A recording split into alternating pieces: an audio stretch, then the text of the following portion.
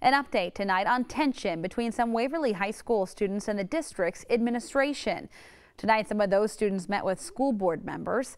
Fox 47's Clayton Cummins was there, and Clayton, we're now getting a clearer picture as to what this is all about.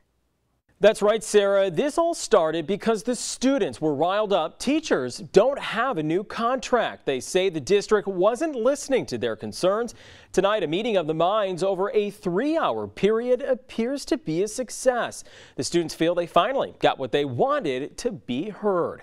Now, you may remember this scene last week as students skipped part of class to protest outside school. They were upset board members walked out on a public meeting back on January 23rd. Police were even called to the school. The school board president, Britton Slocum, telling me that they didn't walk out. The mics were off and they couldn't hear us do a roll call vote, but we went through and did a roll call vote from my left all the way through my right to go into closed session, and that's what we did. And in that session, we discussed stuff that was client attorney privilege. Students at tonight's meeting were happy to meet and present their ideas to board members. One student I talked to says there's a whole lot to learn from this experience.